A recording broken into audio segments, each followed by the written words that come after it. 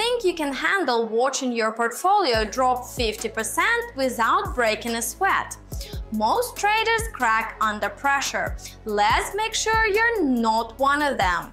This is the fifth and final video in our series. I'm Eva for MemeFi, and today we're tackling the biggest challenge in crypto trading: your emotions. Remember 2021's Bitcoin rally? Everyone was a genius when prices kept climbing. Then the market crashed and panic took over. Smart money stayed calm and bought the dip.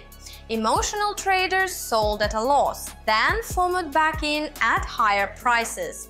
Don't be that trader. Here's the thing about crypto trading: it's like a mirror showing your worst emotional triggers. Fear makes you sell too early. Greed makes you hold too long. That rush of adrenaline when prices pump, it's usually telling you to do exactly the wrong thing. Start with paper trading. Most major exchanges offer demo accounts with fake money but real market data. It's like a flight simulator for traders. Sure, it feels different when real money's on the line, but it's better to make your rookie mistakes here than with your actual savings. Keep a trading journal. Sounds boring, right? But here's why it works. You start seeing patterns in your behavior. Maybe you always panic sell during Asian trading hours.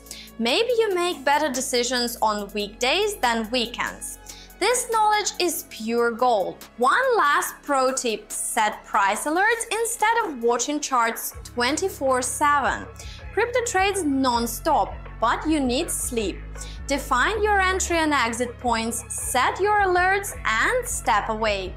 Your mental health and your profit will thank you. Thanks for joining our series. Which tip helped you most?